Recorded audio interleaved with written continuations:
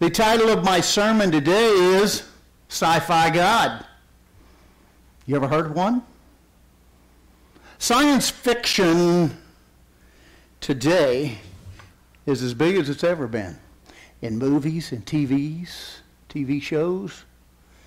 And movies galore today for a polytheistic world. Dictionary.com defines poly as many or multi. In the Greek, poly meant much. Not many, but much. I know we all wonder today as we see society changing. Now we have this thing in the future that is now, but is going to be even bigger in the future, called artificial intelligence. Except we have varying opinions from millionaires to billionaires of how our world will be shaped by artificial intelligence. There were many movies about this thing called artificial intelligence. Many of you may have seen the Arnold Schwarzenegger movie Terminator, where machines had taken over the world. And somebody had to go back in time to correct that or move forward. I don't know. I can't remember. It's been many years. I just remember the saying, "I'll be back." It's the only thing I remember. But The Minority Report, some strange movie I saw many years ago on a plane about something controlling the world, machines. And of course there was a TV show called Person of Interest that I think Jeff was explaining to me about, which is kind of pictured machines controlling humans and telling what we're going to do and what we're not going to do. Well, I want to talk about that today because so many of the sci-fi, I know Chris is a big sci-fi man sitting out there, so we've discussed many things. So many of the sci-fi creators, stars, various people have Jewish roots. And so there's this tie to Scripture into some of those that people can go, see? It's like our friend Mr. Spock here. He did this thing. Can you do that thing? I can barely. Okay, I see. Now, can you do it with your left hand? Oh, you're showing off. You're doing it with both hands. I can't do with my left won't work. Okay, what does that mean? Live long and prosper. We got a Trekkie sitting in the back, obviously there. Too much time in front of the screen, but that's all right. I like that show too with Spock. But live long and prosper. But do you realize that Leonard Nimoy was, or is he still alive? No. Okay, so he was Jewish. He raised Jewish, and this actually he added that to the script with his character because he remembered being a young person, 8, 9 years old. And he went to service on Yom Kippur. And during Yom Kippur, it's a long day without food and water, but then the Jewish priest, or whatever they call them, rabbis, had this certain prayer that everybody had to bow their heads, and his father told him, bow your head until this long prayer is over with, because it was a long prayer. Well, he was 8 years old. What do you think he's going to do? Look around. And when he did, he saw the rabbis holding their hand like this and saying the prayer of, may the Lord bless you and keep you, in Hebrew. And he never forgot that. and wondered why. He went on to explain it later. But when they asked him for the part and he wanted to say, well, let me show you this. And so now that's become an icon to various people, but it came from Day of Atonement, or Yom Kippur. Maybe you remember Superman. There's been so many different ones. But there had Jewish roots. Matter of fact, his name was Kal-El, El meaning God. And he was a Messiah-type figure to Jerry Siegel and Joe Shuster, both Jewish. And they kind of created him as they put together a combo of Moses and Samson. But then they brought in this Messiah type who would save the world from evil. Then we have the name Stanley Lieber, who was Jewish. Anybody know Stanley Lieber? You know, by the name he changed it. Stan Lee. For you was it DC Comics or Marvel? Oh, I forgot. That's offensive to people in the Trek, in the science fiction world. But Stan Lee was the father of so many superheroes. He was a creator of sci-fi, so many of the characters today, and he got so many ideas from some scripture and the way he grew up. Of course, he wasn't a real practicing Jew, he said. But there was also Star Wars.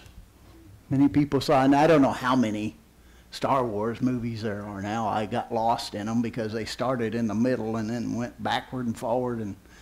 And remember that was big in the 80s when they came out. Matter of fact, I think I was dating you when I took you to a movie of Revenge of, I don't know what it was, something. She obviously didn't remember. It must not have been a memorable date. Guess I had to have many more. But there was this character, whatever his, Luke Skywalker, Obi-Wan Kenobi, and I don't know, there's a bunch of others. I know Samuel L. Jackson looked good doing it, so, and so forth. So, I remember some of these, but it's interesting when you think of those movies, because there were even articles written by Christian magazines of how that paralleled the Spirit. And the Spirit was good. And the force, they called it, was even of biblical proportions. And I would read some of those and go, well, I saw the movies, but where was God?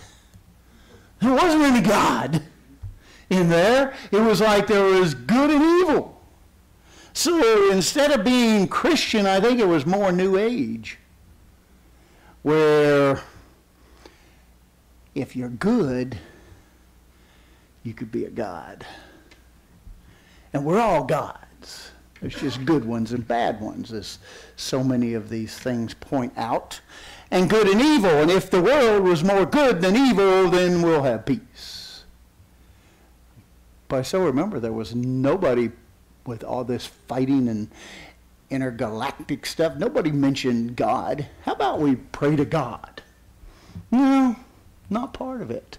Not in the sci-fi world. And that has so taken over today. Because young people grew up watching it, and it's like, they're influenced by it. Different age groups were influenced by it. So I bring this message to you today because I want to ask you a couple of questions. Are you happy with your God? Think about it. It's not a rhetorical question. Are you happy with your God? Do you need a new one? Do you need your God? Yes, I hear yes. Many prefer man-made gods today. We see that. I was reading an article, matter of fact, I read two the last couple of weeks, and people asked, do we really need God, and do we really need the Bible? And I read this one, it had 38 people wrote back and gave their answer. 37 of them made a big case for no. Only one out of that. Which made me start thinking about this sermon, because it's kind of, after reading all 37, they basically didn't need God and didn't really want a God. Didn't want anybody. And one of the recipients said, can't we solve our own problems? Which I wanted to say, how's that working for you? When you look around the world. Paul made this incredible statement, and many of you may have passed over it, because I can say I have too, because in Philippians 4 and verse 19, Paul makes a statement to the brethren in Philippi and also to us today. And he said, my God shall supply all your needs. Do you think they believed him? Do we believe him? My God shall supply all your needs. You have to look, when Paul was talking in Philippi, there was a polytheistic world he was talking to. It was a continuation of the Greek into the Roman world, where many gods. So that's why he had to do, my God.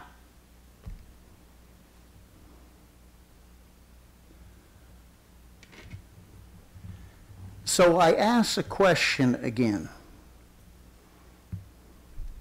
except this one I want to hear from you. Why do you need God? Write it down. Why do you need God? Anybody? Well, I guess you don't. Oh, here we go. Mr. Jackson. Say? Protection. Protection. That's a pretty good one. Salvation. An afterlife. A means to an end. Anybody else? Yes? What? Love. Love. Because it said our God was love. That's a pretty good one. In the very back, I'll start right there. Yes, ma'am? Healing. You believe our God can heal? Of course. Where? Guidance. You need it? Can't you figure this stuff out yourself? Strength. It wants to be empowered. Lisa? Truth. You want truth. Maybe you can't handle the truth. Go in the back and work my way forward. Yes, ma'am. Want peace. You feel like your God will give you peace. Barry? A friend and a father. So you need relationships. You believe he has a relationship with you. That's the main thing to you. Yes, ma'am? Avenge my enemies. Avenge your enemies. Yes. Well, that's why I thought you got married. You got a husband to do that. No? Yes, Bruce? Leadership. Leadership. You need to be led. That's Need somebody to rule. somebody over you. What? Tomorrow? You got another one? I thought you just had one. No. Endurance. To persevere. Oh, to persevere. You need him to help you persevere. You can't do it on yourself. Mm-hmm. So she admits she's weak. Knowledge. Do you want it or you already have it? Need more. And you'll get that from your God. Neil? Mercy Mercy. from his judgment. Ah, so you believe he's going to judge you. Of course. Okay. Do you have another one? Oh, I thought I saw your hand. I think you were just pointing at them. All right, I asked you that because I wanted to hear. Because we all have different thoughts, but we all worship the same God. We all have the same God, but our lives are so different that sometimes, I couldn't disagree with any answer. Nobody gave me a stupid one. I was looking for a dumb one we could all laugh at, but no, they weren't. These are real answers from real people who worship a what? A real God. You believe in it. From Mr. Jackson to Charmaine. All legitimate, very legitimate answers. I counseled a few people in the past. They're not here. And they felt they didn't need God. They once needed God, but then they came to a point where they didn't need God anymore. They didn't feel like he was there for them when they needed it. When they needed him, he wasn't there. He didn't heal when they needed him to heal them. They didn't give instruction, comfort, knowledge. He didn't give them what they needed. And yet, what did Paul say? He'll supply all your needs. I talked to these people, tried to get them to not give up on God. But the two that come to my mind right now both gave up on God. And in their own minds, they were going to create a God they could live with. I want to look at today, if you have your Bibles, I'd like you to look at Psalm 63. Psalm 63. This is a Psalm of David. And this, more than anything else, helps me to understand David. Just like hearing you today give me those answers, it really is an insight into your psyche, your mind, and what you think. Because everybody here was honest. This is how you felt. That's why I didn't do a prelude to it or anything else. I just wanted to hear what you were going to say. So let's look at David here. And Psalm 63, I'll be reading from the New King James Version. Verse 1. He said, "Oh God, you are my God." Crystal clear on that. "Early I will seek you." Means he's not laying in bed till noon. Saying, I'm just going to get up. But then he says, "My soul thirsts for you." And if you worked out lately in this sun and humidity, you know what thirst is. He said, "My soul thirsts for you. My flesh longs for you in a dry and thirsty land." Very good visual David is giving here. But he was a poet. In a dry and thirsty land where there is no water. "So I have looked for you in the sanctuary." Looked.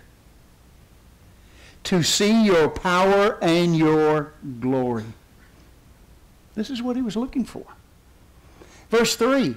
"Because your loving kindness is better than life." We talked about love. How important it was that God loves us, and Barry talking about having a relationship, like a friend and a father figure. "My lips shall praise you. Thus I will bless you while I live." Question. Have we? Have we? "I will lift up my hands in your name." Do we? Daily? Know where everything comes from? My soul shall be satisfied with marrow and with fatness, and my mouth shall praise you with joyful lips. Do we? Do we? Or, why, God, did you allow this to happen? This week, today. Verse 6.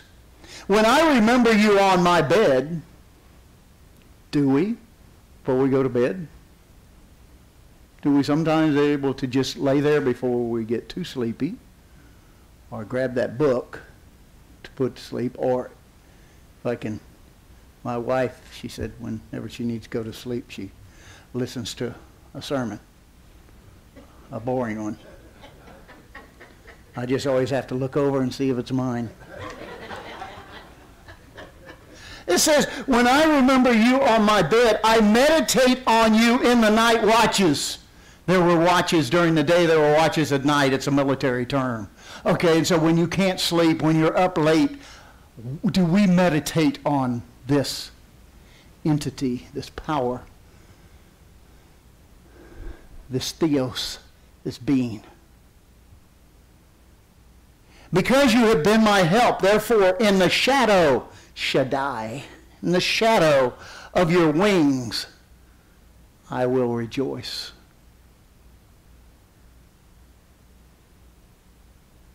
Shadows, it's pretty nice. I had to do a little work on my mother's house. It was hot. So I worked in the morning in the shadow of the house. In the afternoon, I worked my way over. I didn't used to do that when I was younger. I was very dumb. I need my tan. No, I don't need a tan. But this is the way God is. Do we want to be in his shadow? Yes. Remember the song On Eagle's Wings? My soul follows close behind you. And then, if you have your Bible and you're reading it, there's one important verse I left off. Okay? That last verse says, your right hand upholds me. Not his left, his right. 90% of you are right-handed, so you can understand. It's usually your strong hand. So David's even saying, you're not going to give me just your left. You're going to give me your right. That's going to uphold me. God, you got me. How big is the right hand of God? Big enough for you? Big enough to take care of things for you? How about Isaiah 40 and verse 12? I don't have that up here, but it says, he, God, measured heaven with span. In the Bible, there's span. That's this point to this point. Okay? Mine's 8.5 inches. That's a span. He said, God, Isaiah was inspired by, he measured the heavens with this span of his hand. How big is that? God measured heaven with a span. This universe that we know or see, scientists say is 15 billion light years in radius. That's 90,000 billion miles. I think the hand's big enough to take care of us all. Yeah, you say, but that's just poetry. That's just... No, God can do whatever he wants. He can make the hand small enough to wrestle Jacob. He can make it big enough that he can hold everything and use the earth as his footstool. This is our God. Not Superman. He doesn't need tights. He doesn't need a big S because he's God. That's why it's important even for our young people to realize who's got your back. I always knew my father had my back. Just didn't realize somebody else had his and mine and everyone in my family. Your right hand upholds me. You want somebody else's hand? I don't. Matthew 6:33, right? Seek first the kingdom of God and his righteousness, and all these things will be added to you. Remember that one? How about the New Living Translation? He will give you everything you need. Not want, need. Did that pop up there? You looked at me like, what? Everything you need. And sometimes I need a lot. Most of the time I need whatever you guys said. I need that. How about us? Remember Elijah on the mountain, Mount Carmel? He asked the people to do what? Choose Baal or him. God tells us today, choose your science fiction gods, your own creation, or me. And sad to say, so many people pick something else.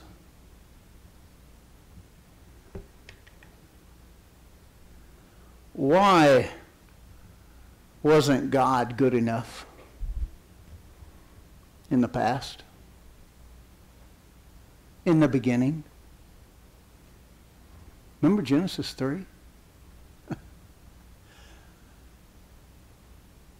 She had it. But then Satan came along and said, wait a minute. If you do this, you're going to be like God. And what did she do? I don't think she just nibbled. I think she wanted to be like God. Ate that thing.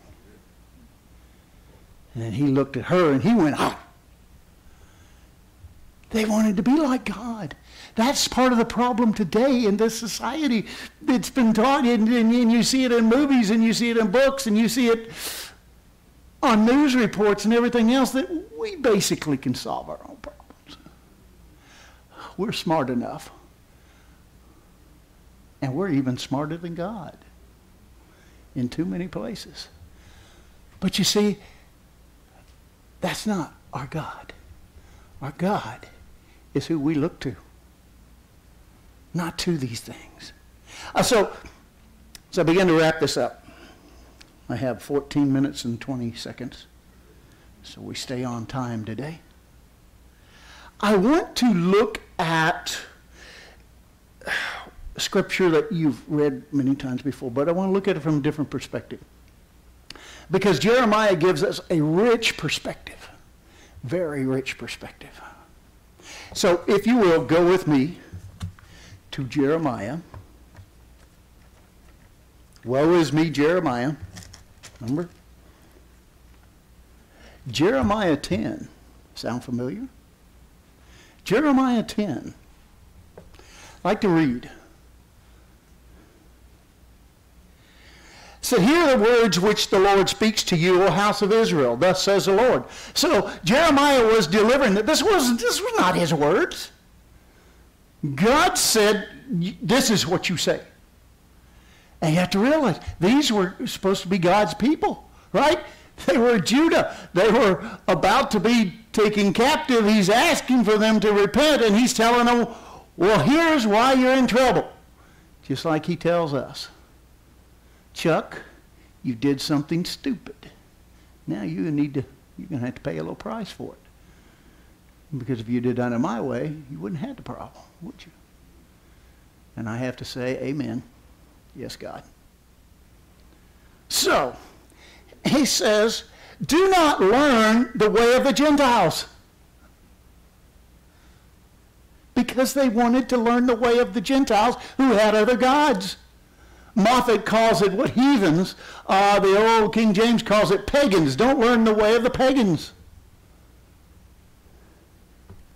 Do not be dismayed at the signs of the heavens. Oh, let me see what my astrology says today. I can't believe that I heard the other day driving down here somewhere, the astrologers say that today. Really? I need to know that. For the Gentiles are dismayed at them. They were at that time. Well, guess what? Has anything really changed? For the customs of the people are futile. For one cuts a tree from the forest, the works of his hands of the workman with an axe. They decorate it with silver and gold. They fasten it with nails and hammers so it does not topple. I remember as I was in Tennessee for a couple of days, and I walked out into the woods, out by our farm.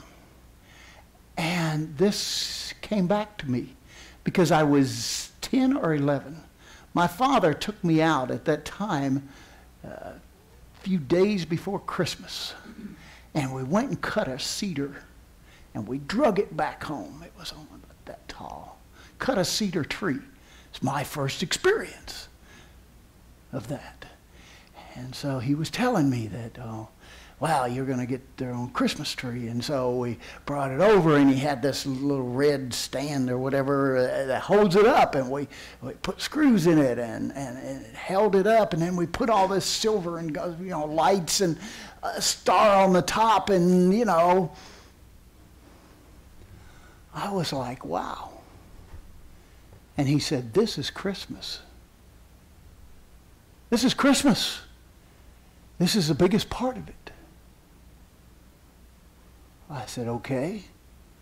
Back of my mind, no, it isn't. No, it isn't. There's no presents under it. That's what my thought was. It's not a tree, Christmas tree, till there's presents under it, and they got my name on it. But I so remember that. And this was supposed to make us all happy, and this was brought joy. We didn't go to any church at that time. And just a few years later, there was no Christmas tree anymore. My father, God had opened up his mind. He began to understand the real God. And he said, there won't be Christmas. We're not celebrating it. It's pagan. I didn't know what pagan meant. I knew it wasn't good because I wasn't getting presents. But it wasn't until later did I understand that. And then you could read it in here. And it's so real, but this thing's 2,500 years old. They were doing it then. We're doing it now. So let's go. Verse 5. Do not be afraid of them, for they cannot do evil, nor do they do any good. Inasmuch as there is none like you, O Lord. You are great, and your name is great in might. Separating it. Verse 7. Who would not fear you,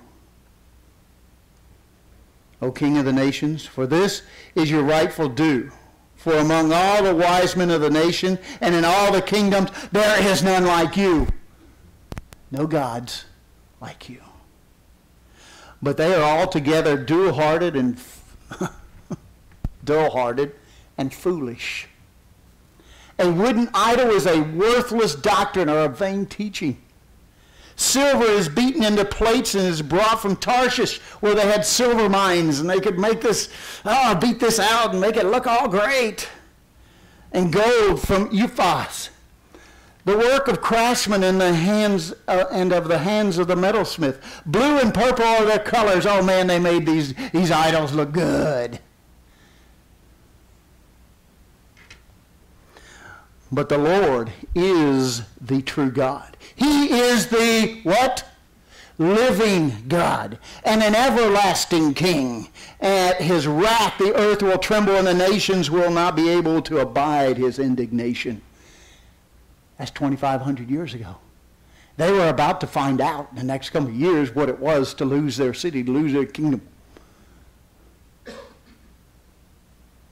It's going to happen again. That's what our Bible says. That's what our God says. Because why? Yes, idols are still there. We haven't learned anything in 2,500 years. Verse 11. Thus you shall say to them, the gods that you have not made, the heavens and the earth, shall perish from the earth and from under the heavens. It's going to happen. He has made the earth by his power. It didn't evolve. Okay? It didn't pop up in one big explosion. Okay? He did it. He has established the world by his wisdom, and he has stretched out the heavens at his discretion. When he uttered his voice, there is a multitude of waters in the heaven, and he causes the vapors to ascend from the ends of the earth. He makes lightning for the rain. He brings the wind out of his treasuries. It's climate change. It's global warming. It's El Nino, whatever. No, God control. He has this thing under control. Don't worry about it.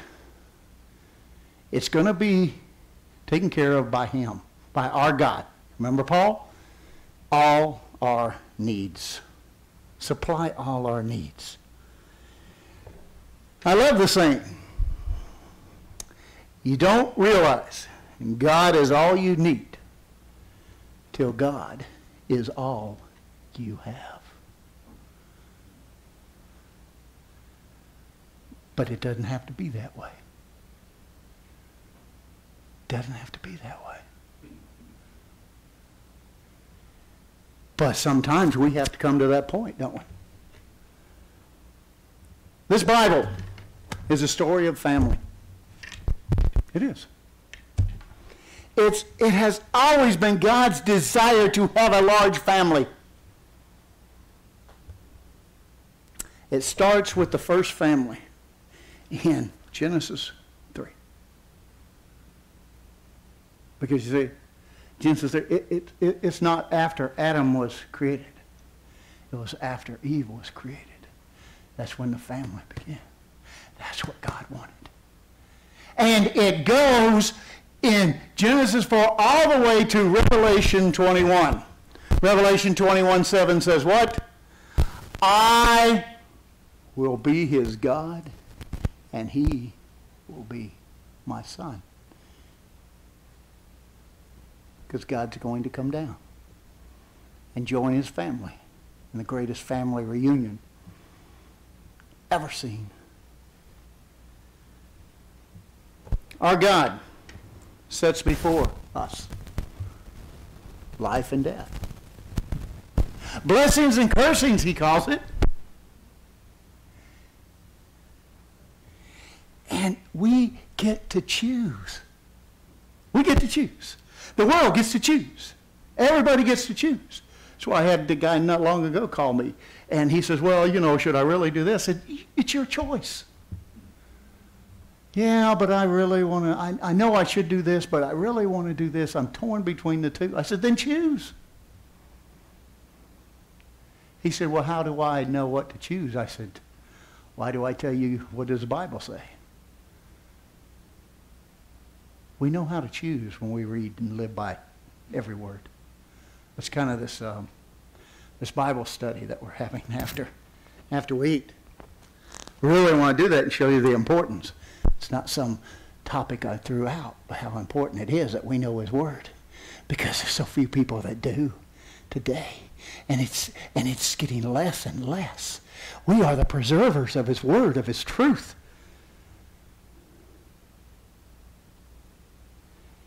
In this instance, God is pro-choice. Sci Fi God or the real God? You get 70 to 90 years in an imperfect world, or eternity in a perfect world. It's up to you. My only words are two. Choose wisely.